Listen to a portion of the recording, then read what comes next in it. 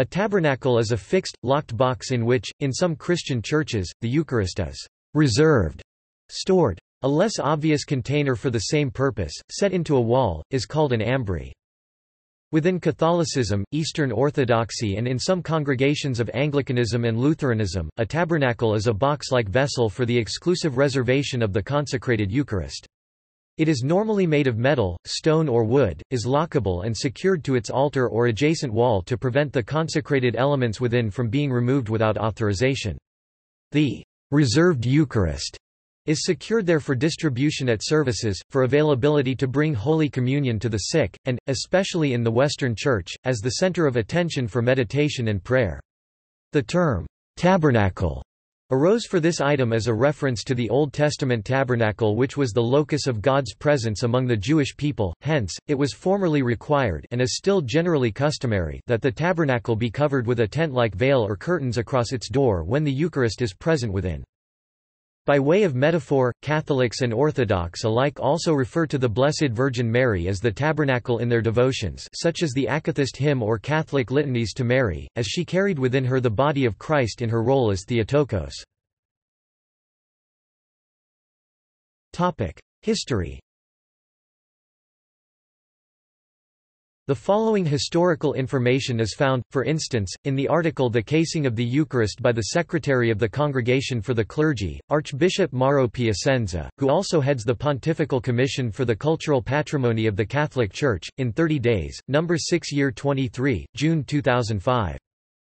In early Christianity, priests and or lay people commissioned by them took bread consecrated at their Eucharist to their homes, in order to give it to the sick and others unable to attend the celebration. But when the Edict of Milan ended persecution, and the early Church was allowed to practice its religion publicly, the Eucharist was no longer kept safeguarded in private Christian homes, but was reserved near the altars of churches. The preferred containers, the original tabernacles, then had the form of a usually gold dove within a usually silver tower. There is mention of a gift of these two vessels, both of gold and adorned with 250 white pearls, that the Emperor Constantine gave to St. Peter's Basilica in Rome, and of silver towers and golden doves given to particular churches by Pope Innocent I and Pope Hilarius. The vessels were kept in a place called the sacrarium, or pastiforium, away from the central body of the church, or were suspended by fine chains from the middle of the canopy, hence called a ciborium, or bread store, above the altar of the church. Gian Lorenzo Bernini's 29-meter high Baroque baldacchino over the main altar in today's St. Peter's Basilica is at present the best-known such structure. Later, simpler vessels replaced to some extent the dove and the tower. By the 13th century, the Eucharist was most often kept in a highly embellished cabinet inserted into the wall to the right or left of the altar. The altar lamp indicated the presence of Christ. This was a means of following the decree of the 1215 Fourth Lateran Council requiring that the reserved sacrament be kept in a locked receptacle. In the late 14th century, special stone constructions for the Eucharistic bread began to be built, especially in Northern Europe.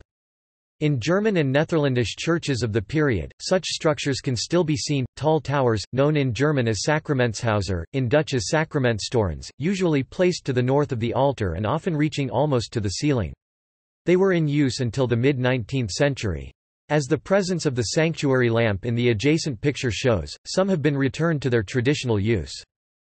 German examples are found in the Church of St. Lawrence in Nuremberg 18.70 meters, the Minster of Salem 16 meters, Saints Peter and Paul City Church in Wilder Stadt over 11 meters, the Church of Our Lady in Lübeck 9.5 meters, and St. Mary's Cathedral in Fürstenwalde upon Spree. Belgian churches with such sacrament towers include St. Catherine's in Zuurbemd, St. Martin's in Kortrijk, St. Peter's and St. James's in Leuven, St. James's in Bruges and St. Leonard's in Zaleu. In the early 16th century, Bishop Matteo Ghiberti ordered that, in his diocese of Verona, in Italy, the container case for the consecrated bread should be placed on an altar. The custom spread through northern Italy. Saint Charles Borromeo, who became Archbishop of Milan, Italy in 1560, had the sacrament moved from the sacristy to an altar, not the main altar, of his cathedral. The edition of the Roman Missal revised and promulgated by Pope Pius V in 1570, see Tridentine Mass, still did not envisage placing the tabernacle on an altar. It laid down instead that the altar card containing some of the principal prayers of the Mass should rest against a cross placed midway on the altar, Rubricae Generales Missalis, XX, de Preparatione Altaris, et Ornamentorum Ius. However, in 1614 Pope Paul V imposed on the churches of his Diocese of Rome the rule of putting the tabernacle on some altar. Reaction to Protestantism's denial of the reality and permanence of the real presence of Christ in the Eucharist then led to the spread of the placing of the tabernacle even on the high altar, so as to make it more evidently visible. Whether on the main altar of the church or in a special chapel, the tabernacle became more and more large and ornate, to the extent of dominating the altar. Present norms. Catholic Church. The Catholic Church holds the doctrine of transubstantiation, i.e. that Christ is truly present, body and blood, soul and divinity, though under the appearance of bread or wine. This presence perdures after the consecration, so that even after Mass is concluded, the Eucharistic elements are still Christ's body and blood. A tabernacle serves as a secure place in which to store the Blessed Sacrament for carrying to the sick who cannot participate in Mass, or as a focus for the prayers of those who visit the Church. The renewal of the Roman Rite liturgy following the Second Vatican Council, see Mass of Paul VI, was to highlight the primacy of the Eucharistic celebration itself, more than just a means for providing the permanent Eucharistic presence. The altar, it was decided, should be truly the center to which the attention of the whole congregation of the faithful naturally turns. Before Vatican II, Mass was often celebrated directly in front of the tabernacle. Today, most often, the altar for the celebration of Mass stands on its own, and the tabernacle is given its own, usually smaller, altar, or it stands nearby on a pedestal or in its own separate chapel. This allows the faithful to focus on the celebration of the Eucharistic action during Mass, but preserves a dignity of place and fosters prayer and meditation outside of Mass by giving the tabernacle its own space. The same instruction lays down that 314. In accordance with the structure of each church and legitimate local customs, the Most Blessed Sacrament should be reserved in a tabernacle in a part of the church that is truly noble, prominent, readily visible, beautifully decorated, and suitable for prayer. The one tabernacle should be immovable, be made of solid and inviolable material that is not transparent, and be locked in such a way that the danger of profanation is prevented to the greatest extent possible. Moreover, it is appropriate that, before it is put into liturgical use, it be blessed according to the rite described in the Roman Ritual. 315. It is more in keeping with the meaning of the sign that the tabernacle in which the Most Holy Eucharist is reserved not be on an altar on which Mass is celebrated. Consequently, it is preferable that the tabernacle be located, according to the judgment of the diocesan bishop, either in the sanctuary, apart from the altar of celebration, in a form and place more appropriate, not excluding on an old altar no longer used for celebration, or even in some chapel suitable for the faithful's private adoration and prayer and which is organically connected to the Church and readily visible to the Christian faithful. 316. In accordance with traditional custom, near the tabernacle a special lamp, fueled by oil or wax, should be kept alight to indicate and honor the presence of Christ. Tabernacles have generally been made of metal, such as bronze or brass, or sometimes of heavy wood. They are traditionally lined in white cloth, often silk, and are always securely lockable and generally permanently affixed or bolted to their support. Some tabernacles are veiled when the Eucharist is present in them. These veils are often of cloth and designed similar to the priest's vestments, that is, to create a harmony of design, and are either white, the color of the Eucharist, gold, which may be substituted for white, or a violet, green or red depending on the liturgical color of the day or season. Topic: Eastern Orthodox Church. Topic: Reserved sacrament. In the Eastern Orthodox Church, the Holy Mysteries reserved sacrament are kept in a tabernacle Greek, artophorion or ark Slavonic, kovcheg on the altar at all times. The tabernacle is normally wrought of gold, silver, or wood and elaborately decorated. It is often shaped like a miniature church building, and usually has a cross on the top of it. It may be opened using small doors, or a drawer that pulls out. Some churches keep the tabernacle under a glass dome to protect it and the holy mysteries from dust and changes in humidity. The Orthodox do not have a concept of Eucharistic adoration as a devotion separated from the reception of Holy Communion. But the holy mysteries are treated with utmost respect, as they believe in the real presence of the body and blood of Christ. The clergy must be vested whenever they handle the holy mysteries. During the liturgy of the presanctified gifts, wherein communion is received from the reserved sacrament, when the consecrated holy mysteries are brought out during the great entrance, everyone makes a full prostration. Even the chanters stop singing and prostrate themselves while the entrance is made in silence. When Orthodox Christians receive Holy Communion, they always receive in both species, the body and the blood of Christ. This includes communion taken to the sick. Therefore, both are reserved in the tabernacle. Every year on Holy Thursday, the reserved mysteries are renewed. The priest will cut an extra lamb host for that liturgy, and after the consecration, just before the clergy receive communion, the priest will take the extra lamb and carefully pour a little of the blood of Christ over it. This lamb will then be cut into very small portions, allowed to dry thoroughly, and be placed in the tabernacle. The deacon or priest, if there is no deacon, will consume whatever remains of the previous year's reserved sacrament when he performs the ablutions. Typically, a sanctuary lamp is kept burning in the holy place sanctuary when the mysteries are reserved. This may be a separate lamp hanging from the ceiling, or it may be the top lamp of the 7-branch candlestick which sits either on top of the holy table or behind it.